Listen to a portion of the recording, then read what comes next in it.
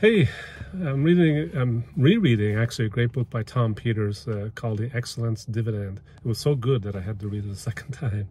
One section of the book, he has this list of things that we need to do to get to that level of excellence in our life. And number one on the list was a bias for action.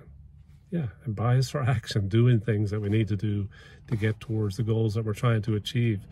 And doing that, of course, is all about progress. And as you may know, progress is the one word definition by Tony Robbins for happiness.